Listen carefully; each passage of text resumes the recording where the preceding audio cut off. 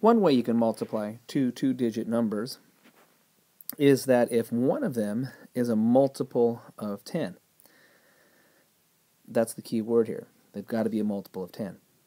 So that means if one of your two-digit numbers is 10 or 20, 30, 40, right? 50, okay? All the way up to 90. If one of your two-digit numbers is a multiple of 10, then you can use this method. And in this particular problem, we are looking at 20, which is a multiple of 10.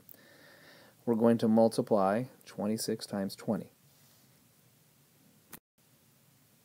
And for this first of the two methods, you can use base 10 blocks, or you can use grid paper to draw some precise models, or you can just use any paper and do the best you can to draw a decent enough model so that you can see what's happening.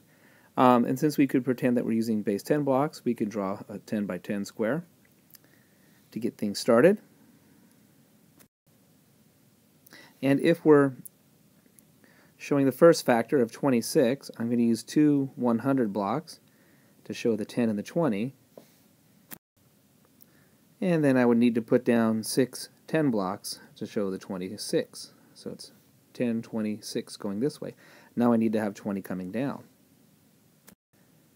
And all we would have to do is add 2 more 100 blocks and 6 more 10 blocks, and that gives us 26 by 20. And again, you could just roughly sketch out a big square and label it 20 by 20, and ruffle out a smaller rectangle and label it 6 by 20. That works too. Once you have built your array, we really have two shapes, the 20 by 20, the 6 by 20. What we're going to do then is find the two partial products. 20 times 20, well 2 times 2 is 4, plus the 2 zeros gives you 400, remember that lesson? And 6 times 20, 6 times 2 is 12, plus 1 0 gives you 120. So our two partial products are 400 and 120.